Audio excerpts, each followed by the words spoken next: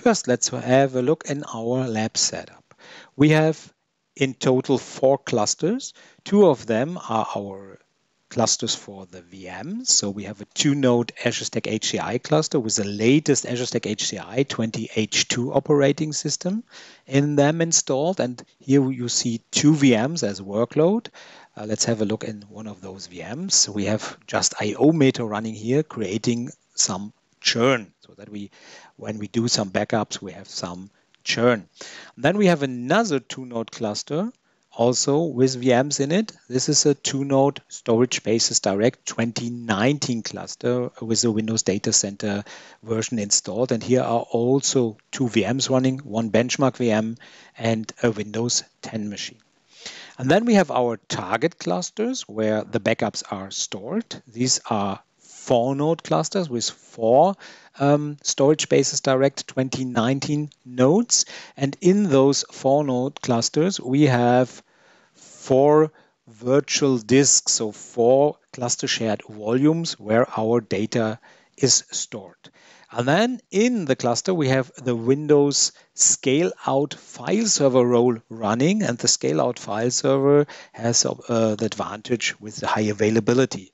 So here we created 4 shares. One share is pointing to a cluster shared volume. So all the data that is going to this share is in one of those disks. Let's hop over to the Veeam backup and replication installation. It's a V11 with the latest software running in a Windows Server 2019 VM. So here you see we have configured 4 backups, 2 for the Azure Stack HCI cluster, one to the one scale out backup repository and one for the other, and then also 2 for the Storage Spaces Direct cluster. Let's have a look into the backup infrastructure. We set up 2 scale out backup repositories. Let's look at this one, consisting of 4 extents. Each extent is pointing to one of those cluster shared volume shares that resist in a cluster shared volume. Let's look at some key advantages while using ReFS in a Storage Spaces Direct scale-out file server installation that we use in our example as a Veeam backup repository. ReFS has multiple advantages. One would be the mirror accelerated parity volume that is described in the white paper in our scenario as the best of both worlds, a very fast volume, but also has good space efficiency. Then we have fast cloning technologies that is very helpful if you do synthetic full backups. We will look at that a little bit later. We have space efficiency with ReFS. So ReFS gives us the possibility to store a block once and then you only store pointers in the other files, and that gives you a nice space efficiency. And then we have the data integrity stream technology. And on a ReFS volume, you can turn on data integrity streams that gives the operating system the possibility, when it scans the file system periodically, it can find errors on the devices and autocorrect them because we have multiple copies of the same extent stored in a Storage Spaces Direct implementation. So let's have a look at the fast cloning technology. And for that, we look in our backup server.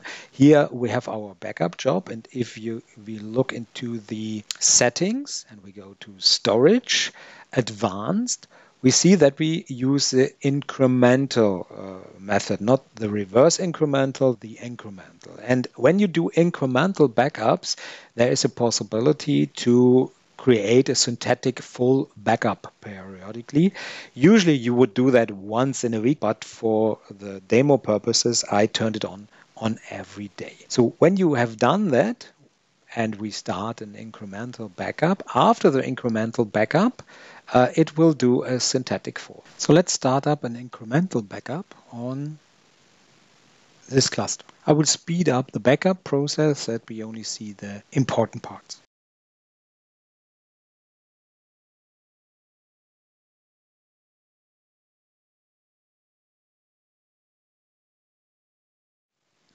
Now the backup takes place. It will be really fast. You can have a look at the VMs. Now the hard disk is already done. Here it's also nearly done. So let's go back here and see the overall view. Now we see that the synthetic full kicks in.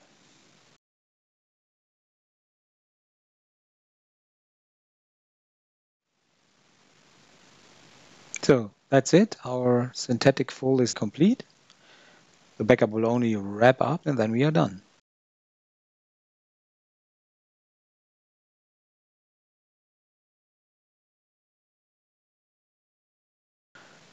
In this video, we will talk about one of the huge advantages when you use a Microsoft scale-out file server as your backup target, and it's called continuous availability. Imagine you have to patch your backup repositories. When a backup is running, you can't do that because the backup will fail, or you will have maybe a failure in your scale-out file server, and the advantage of the continuous availability is that the backup will shortly be halted and then will continue on the same volumes. And this scenario I want to show in this demonstration.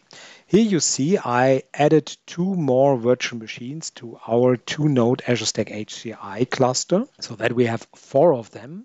The reason for that is because our scale-out repository here has also 4 extents. And if we back up multiple virtual machines, each virtual machine is put on 1 extent. And I will show you now how this continuous availability will work. First, we go to the failover cluster. Usually, every storage basis direct node has CSVs. So the cluster will care that every compute node has some CSVs, and we have 4 CSVs, so every node has 1 of those. Now, for demo purposes, I will move all the workloads to the first 2 nodes, because after then I will turn them off to show the continuous availability. So here now, 1 is at node 1, 2 is at node 2, 3 is at node 1, and 4 is at node 2. Also, we have our high available scale-out file server, and the owner of this role is node 4. I will change that and move it also to node 1. So now every workload is running on the first 2 nodes. And now I will start our backup. I do an active full, and I will speed up the backup process by speeding up the video.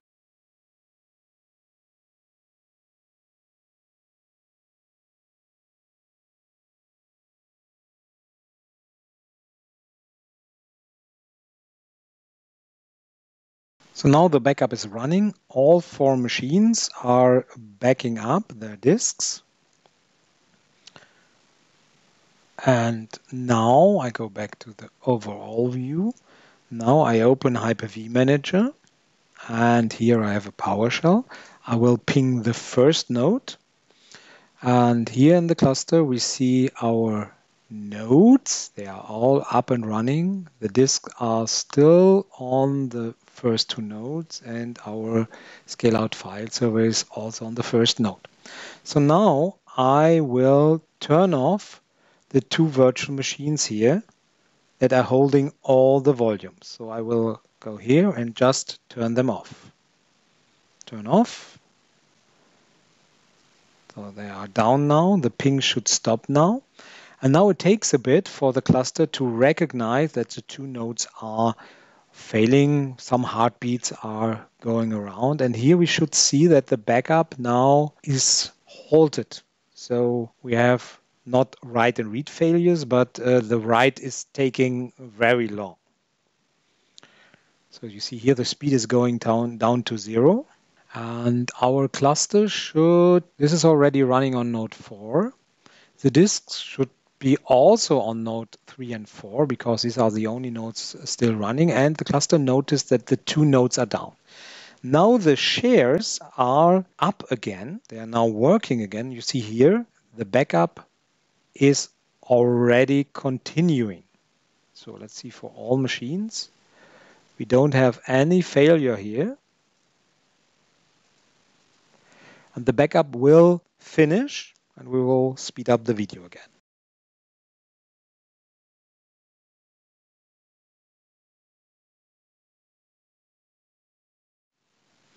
So the backup is nearly finished. This was an example. If we have a failure of our backup repository, it will continue. And you can imagine if you have to patch those nodes, that is even better because you don't have the interruption. The cluster will move the virtual disk to another node and the share will follow.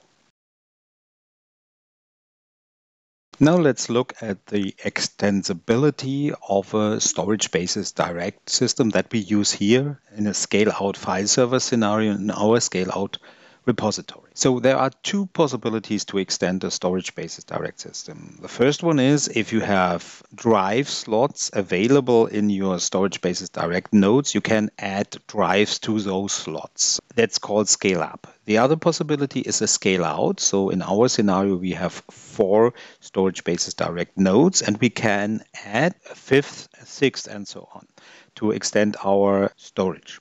So now let's use our imagination. Let's assume our scale-out repository, the first one where the Veeam ZOFs lives, these extents are nearly full. Not as you see here in the example, we would have used most of the capacity. And now we want to look how we can extend that. So we switch over to a Windows Admin Center, and here you see I'm on the S2D3 cluster. If we click on drives, we see here under capacity that nearly all space is assigned to volumes. So here we have the drives. Let's have a look at the drives. There are 24 of those. You see that here, 24 drives, and they are 87% full. Now I will extend the cluster, and for that I go over to the failover cluster manager. Here we see our 4 nodes. I will add nodes. So for that I open the add node. So let me type the name of the node. That's node 5 and S2D3 node 6. It will scan for the nodes. It found the nodes, and now I can add them to the cluster. That will take a bit, and I can open here a PowerShell where I remoted to one of the nodes, the first one, the S2D3 node 1 with remote PowerShell, and there I prepared a PowerShell line that will look for physical drives that can be pooled, where can pool is not false, so true, and show them, and also show us the storage job. When I click next here and the nodes are added, we should, now you see the join, we should see some new drives here. And this line is an endless loop, and it will show every 5 seconds the output of the get storage job and the get physical disk. So very soon the drives should show up.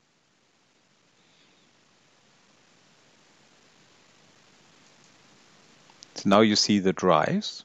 There are 2, 4, 6, should be at least 8. So now we get our drives. So that should be 12. I think every system has 6 disks. So now we see them, and soon the storage jobs should start. So let's have a look at our drives again here. You see already they show up here as can pool unknown in the nodes. Let's order by server and go down here. Here are the drives. Some are still in the process of getting into the pool. Others are not pooled yet. We look at PowerShell again. The drives are now added to the storage pool, and when they are in the storage pool, we can use the extents on the drive to expand our volumes, our virtual disks. We call them cluster shared volumes in our video, and when they are expanded, we have more space for our backup. So that takes a bit. Now you see they are here. So they are now empty. There's a bit space taken because for metadata, but our other drives are full and the new ones are empty. And later, after roughly 15 minutes, the cluster will start an optimized storage pool. What that does is spreading the extents from the used drives to the new drive. So it will take a reorganization of the storage pool will take place.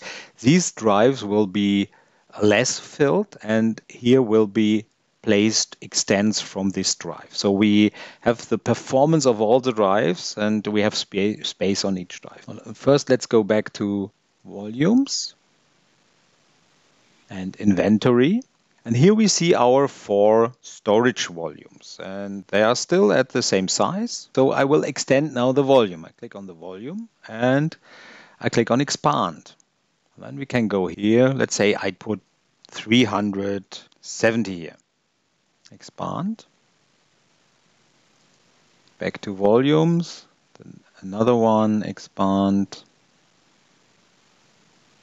Also 370. Expand. The third one, expand. Size is too large. Why is that? There's enough space.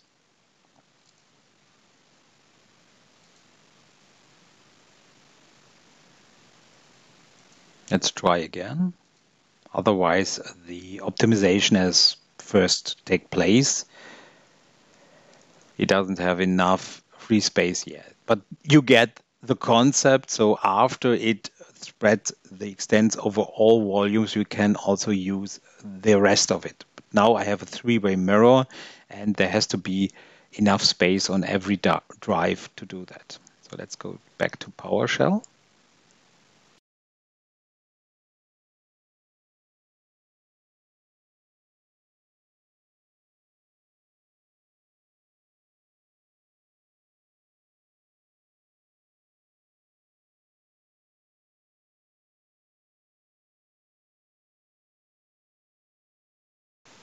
So now the optimization is finished. Let's have a look here at our disks. You now see that the disks are evenly spread, all around 70%. So we can finally expand the other 2 volumes. Let's go here, expand 370.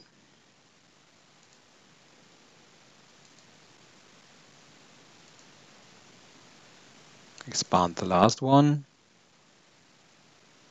370. Let's go back to volumes. So we see every volume is at 370 gigabytes. Here under drive, you see we have still some space, so we can even increase them more. Let's go to Veeam Backup and Replication. And now we could extend also or populate our volumes. So that concludes how to extend a scale out repository where the extents grow. So we have done that through extending our 4-node S2D cluster with 2 more nodes. It's called a scale out scenario, and I've shown you how to increase the CSV. We are not creating new CSVs, we extend our CSVs, and now our repository extents are bigger.